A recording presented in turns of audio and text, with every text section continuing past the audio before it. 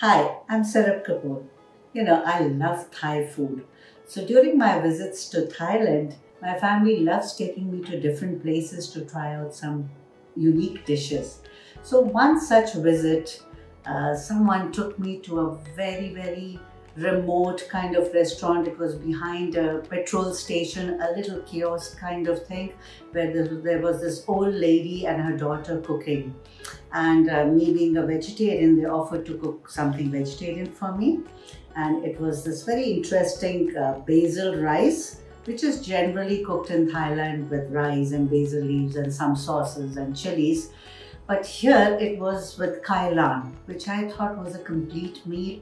It wasn't only nutritious, but it was really yummy. And today I'd like to share this recipe with you all. I'll be making basil kai lan fried rice using a healthier option for white rice, which is Sameza rice. To begin with, we'll heat up some oil. I've got some chopped garlic here.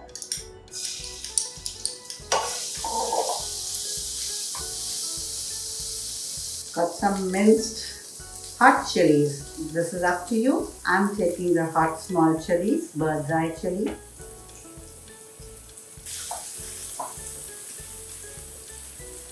I've got some chopped kai lan here. So let's saute the kai lan.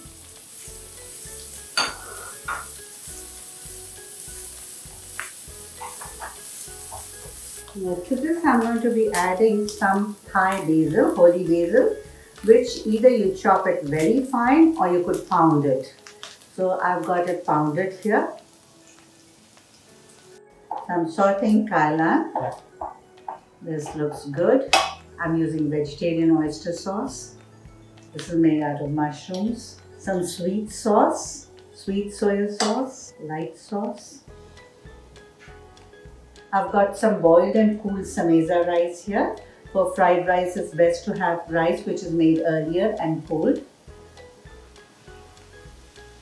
Usually for this dish we use Thai rice, which we all know is high in glycemic index and which causes long-term health damage. Sameza white rice is low in glycemic index, it's light and it adapts to any cuisine. Sameza rice breaks all the myths of white rice, that is, it's fattening and high in starch.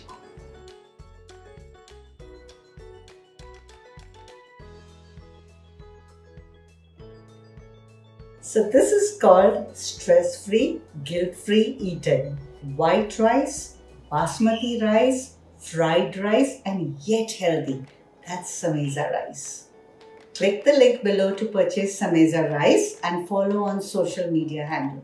See you soon with some more amazing recipes.